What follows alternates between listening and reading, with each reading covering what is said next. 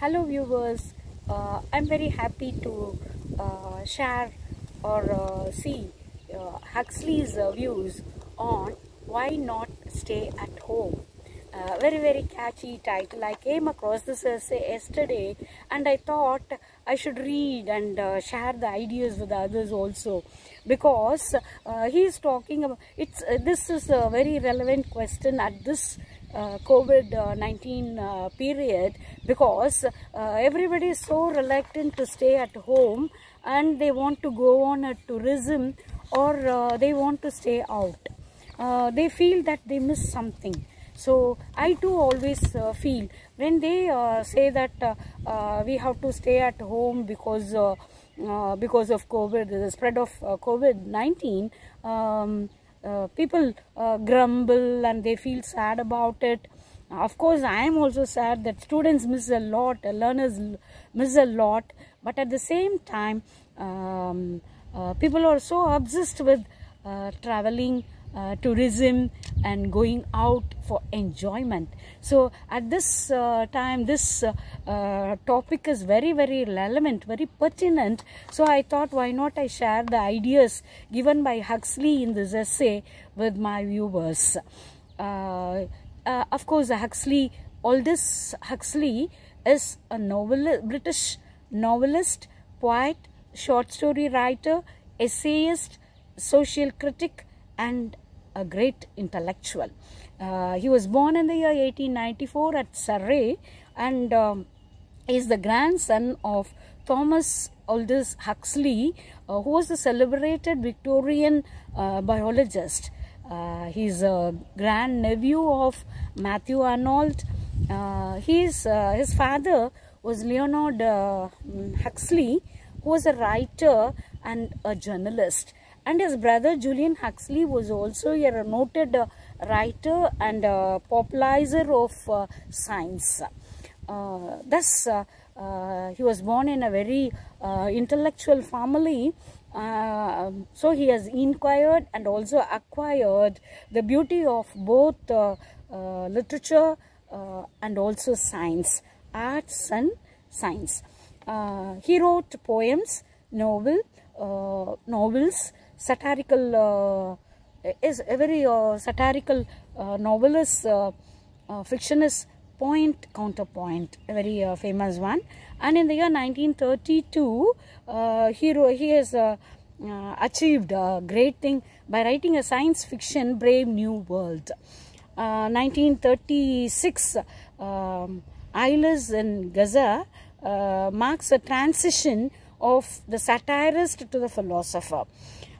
He laments the loss of spiritual values in the contemporary society. And in the year 1946, very famous work, The Perennial Philosophy, he attempts at a synthesis of religions to distill out one which would provide the world with a panacea for all its ills. Very excellent work. And as Huxley, as a leitmotif is this: we do not know how to control the use of what we know. This is his leitmotif. I repeat it: we do not know how to control the use of what we know. Very beautiful. And Erudi Murihin, he says, Huxley was a scientist and an artist in one. That is true in his case. We'll go to the essay, why not stay at home. Here he is talking about the different types of tourists, and here he starts the essay by talking about people who travel. He's talking about a pure variety of reasons for which people go on traveling. And here he says some travel on business, some in search of health, and some for pleasure. So three types, like business, health reasons, and for pleasure. And Huxley is pointing out that it is the pleasure seekers who fill the pockets of the proprietors of grand hotels. He says, but he's asking the question, do they derive any real pleasure in traveling? as they claim, and he gives an emphatic no.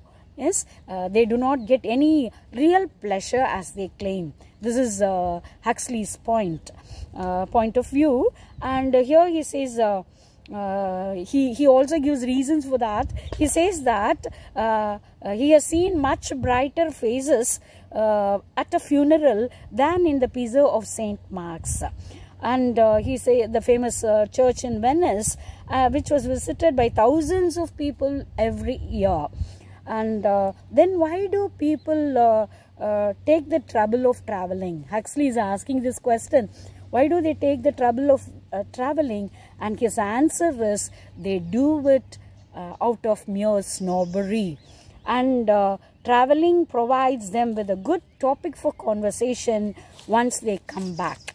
And in the essay, he gives the example of Epicurus. Epicurean philosophy says, eat, drink and be merry. That is the Epicurean philosophy. And here he says, even Epicurus, who never traveled except when he was banished, sought in his own garden, our tourists seek abroad. So Epicurus was able to get pleasure at his own garden, but our travelers try to get it abroad. So do they find their happiness? And here Huxley is asking that question, rhetorical question, which means no. The answer is there. No, they do not. And here he says, tourists in the main a very gloomy looking tribe. He is defining them. Tourists are in the main a very gloomy looking tribe. And here he says, once they return home, they think the majority of the tourists, they look really happy, and but while traveling they have such a lot of problems. And here he continues, the fact is that very few travelers really like traveling. Yes, why do they find it difficult? Though they go on a pleasure trip, they are not happy. It's because they do not really like traveling. And if they go to the trouble and expense of traveling, it's not so much from curiosity, for fun, or because they like to see things beautiful and staged, as out of kind of snobbery. It's not for fun. It's not for liking to see something beautiful. It's not out of curiosity, but because it is a kind of snobbery, people go on traveling. That is what he says. And he says, people travel for the same reason as they collect works of art. He is making satirically, he says that some people have the habit of collecting arts and people go on traveling also. These two people do it because the best people do it. They have that fancy that best people, if we call ourselves best people, we must do these two things, a collection of arts or go on traveling. So here Huxley is satirically pointing out that he says that to have been at certain spots on the earth's surface is socially connect, and having been there, they feel, if we go to a particular spot, we feel we are superior to those who have not gone there.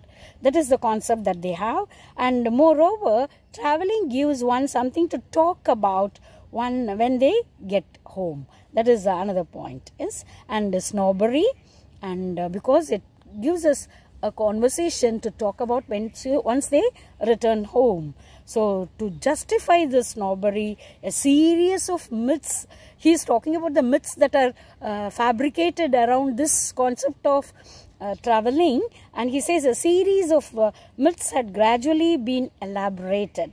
And here he says, like so many fabled Babylons and Baghdad's, many fables related to Babylons and Baghdad's. There is also fables related to Paris and Monte Carlo.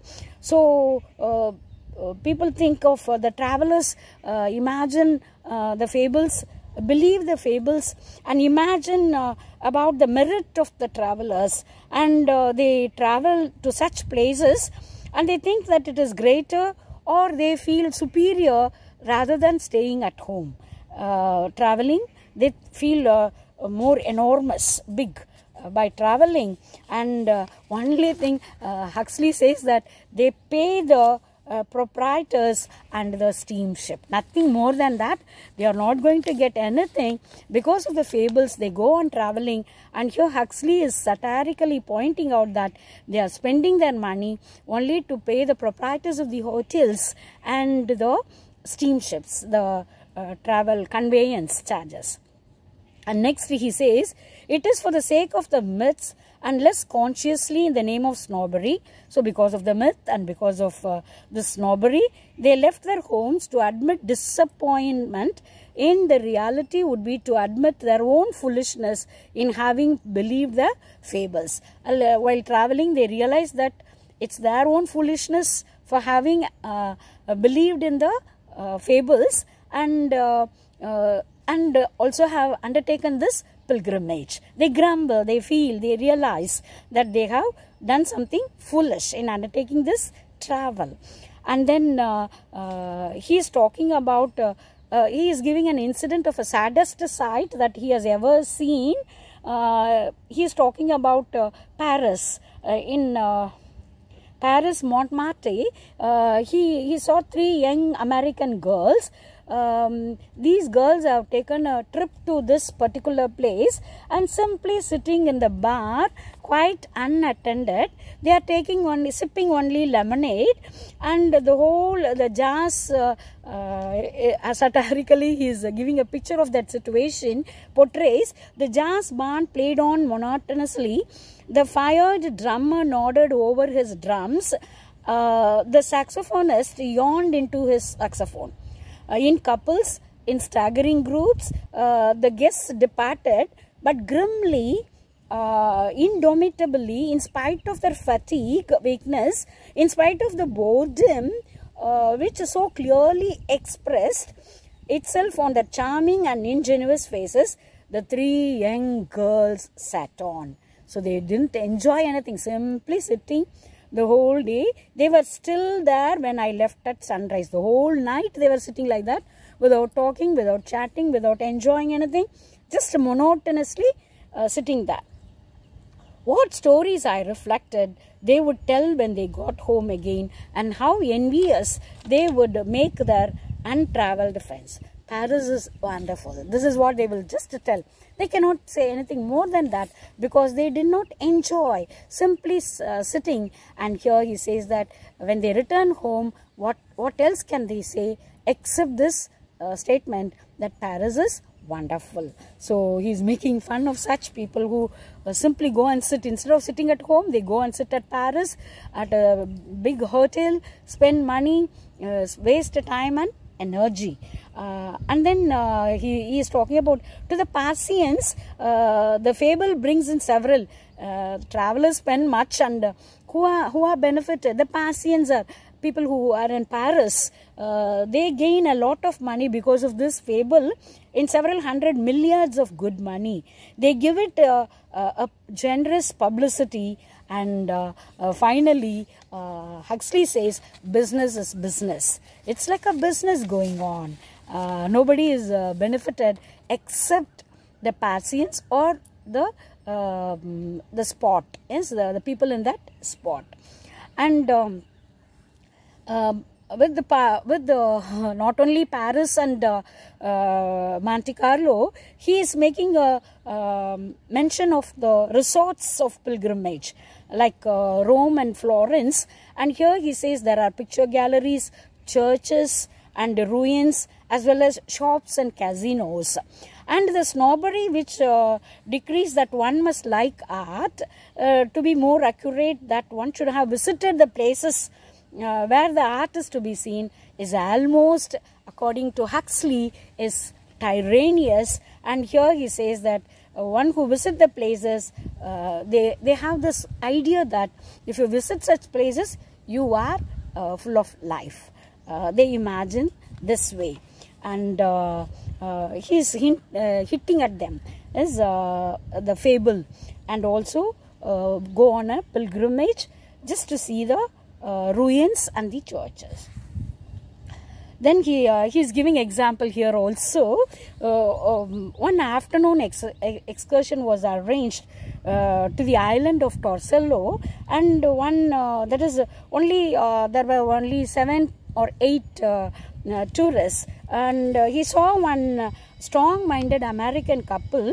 When they went to a quarter a mile away church, the couple, one American strong-minded couple, they refused to get down from the ship, the steamer.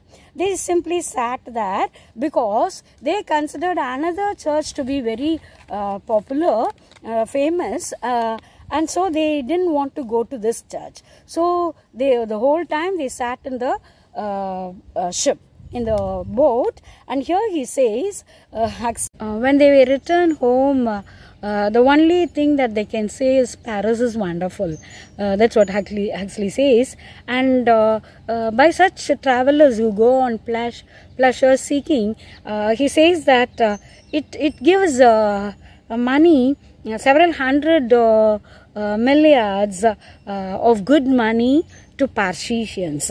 And here he says, anyhow, business is business. That is what is going on. That is prosperous. Business is prosperous. And not only to Paris and Monte Carlo people go as resorts of pilgrimage, but also to Rome and Florence.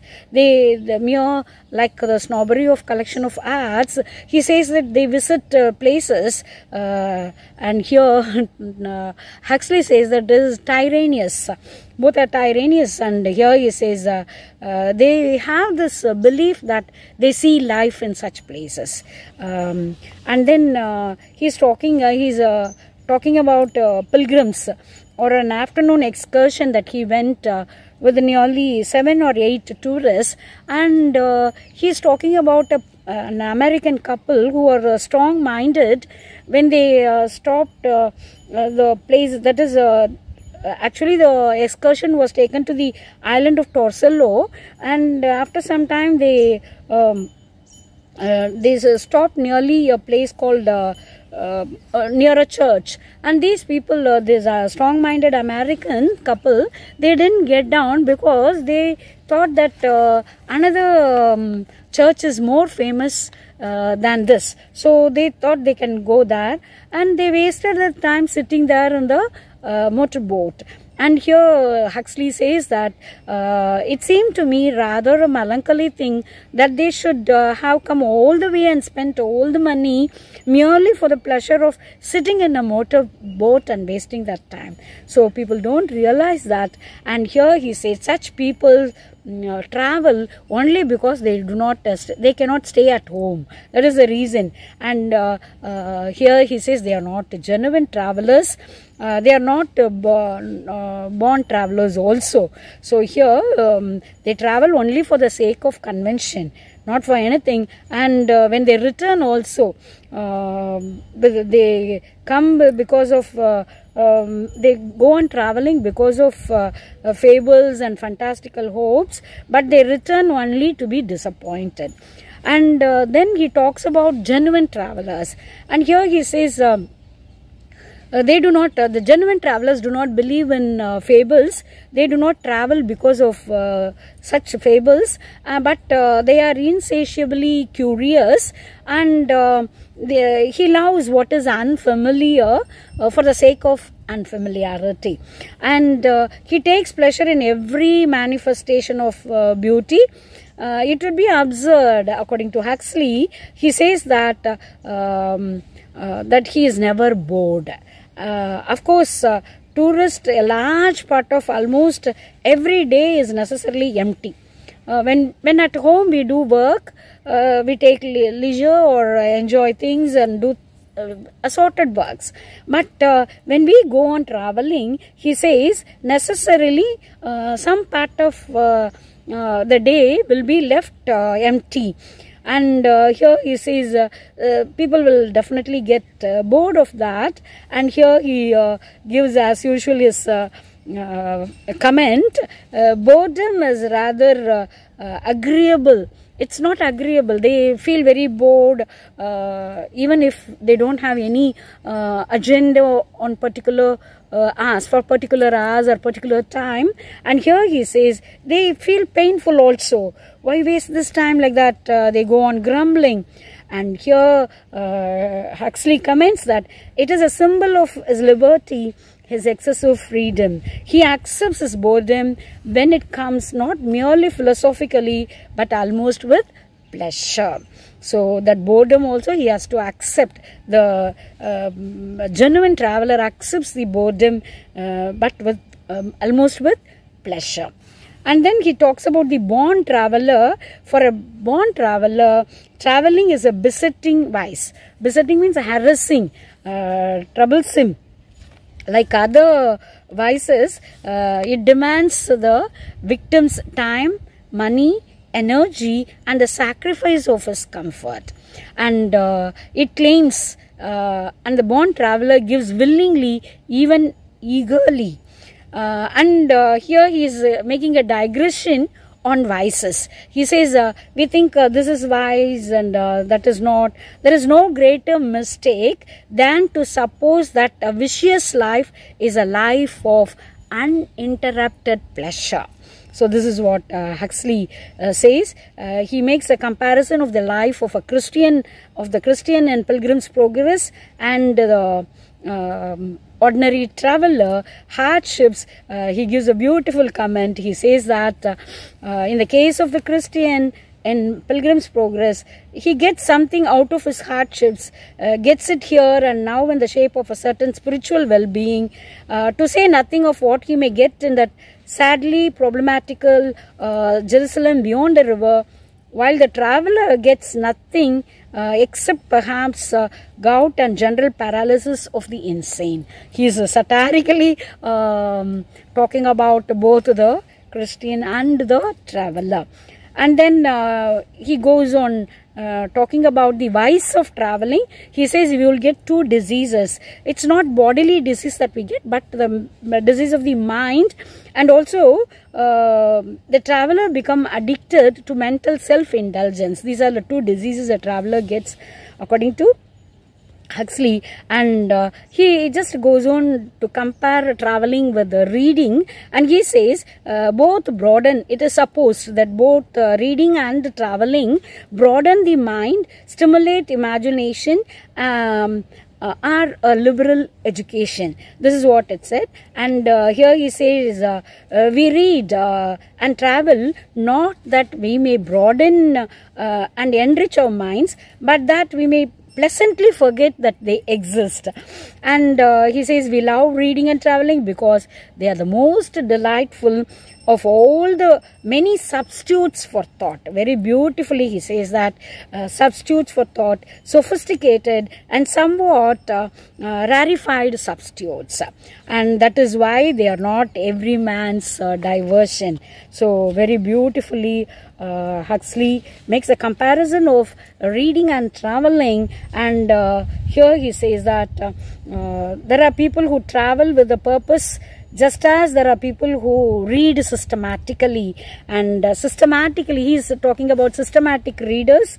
They have become very great, but not always. Desultory readers, that is unsystematic readers, also have become famous, like the case of Dr. Samuel Johnson, the first man to write a proper dictionary. And he read, Dr. Johnson read everything that came under his hand and none to the end. So also there are travelers, Huxley concludes that there are travelers who achieve very good results though they wander about aimlessly. So in this essay, Why Not Stay at Home, Huxley is pinpointing that we do not gain much pleasure in traveling. We may waste our time, energy, money, and finally the net profit is only disappointment. And while we return home, we cannot much feel happy about it. Only find a conversation to talk about the places that we have visited, to share it with our people at home. And here he is asking, the essay is entitled, "Why Not Stay at Home?" So at this juncture, we must also ask this question. Everybody must ask this question: why not stay at home? Unnecessarily, we need not go out. We need not go on traveling, whether it is for pleasure seeking or on pilgrimage. We have to be very careful. We should not be carriers. We should not get the disease. So we have to be very careful. Scientifically, we have to protect ourselves. So stay at home, stay safe. Thank you.